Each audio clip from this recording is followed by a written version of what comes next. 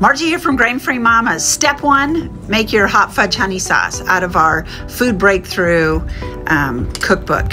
Then you're going to take your softened cream cheese, add the honey and the stevia, mix it until it's smooth. It's best to use room temperature softened plant-based cream cheese.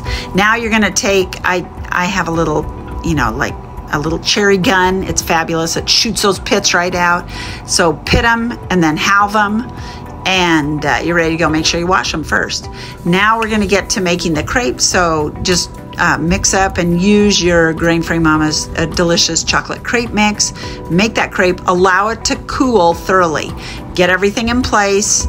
And the first thing you do, lay that crepe out in the center of the pan, put the cream cheese mixture right in the middle of it, put a 1/4 cup of the cherries in there.